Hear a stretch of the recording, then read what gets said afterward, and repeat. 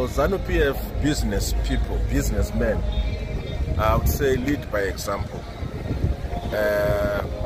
If you are truly ZanuPF, you should work for the success of the ZiG and the success of government policies, because a stable currency will benefit all of us. It will benefit the community, the consumers, it will benefit the business people, and it will make our economy stronger.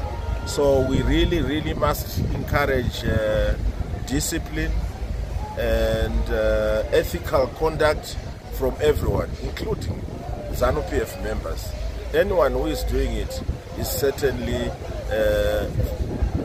fighting what the party and the leadership of the party are trying to build, and it must be punished like anyone else. They must be arrested if they don't obey the instructions, they obey the law. They must be arrested just like anyone else.